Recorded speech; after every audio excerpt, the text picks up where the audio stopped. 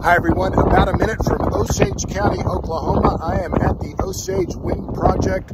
This is the wind project that was put up by Enel, the Italian company. It's a wind project that the Osage tribe has been fighting now since 2011. And if you've been following this story, and I've been writing about it for a long time, all of these wind turbines now, thanks to a federal court judge ruling in Tulsa on December 20th, all 84 of the wind turbines that are part of this wind project are going to have to be removed. Now, Enel, the Italian company that built these wind turbines, violated the Osage tribe's sovereignty in doing so.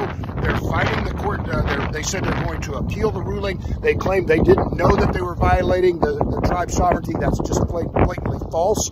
They knew. They'd been warned by the Bureau of Indian Affairs that they were violating the tribe's sovereignty.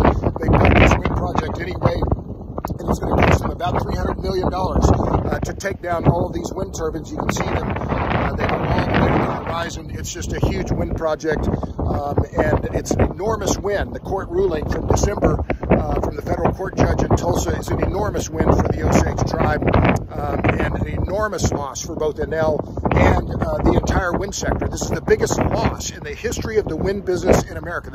After the longest running legal battle over wind energy in American history, the Osage tribe has prevailed.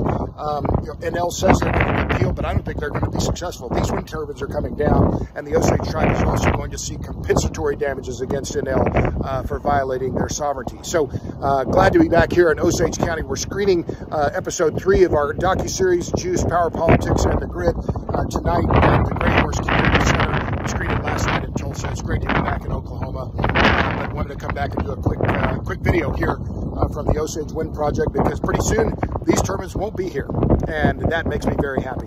Okay, I'll stop there. Check out our docuseries, juiceseries.com, and of course I'm on Substack. You know where that is, robertbryce.substack.com. Thanks a lot. See you.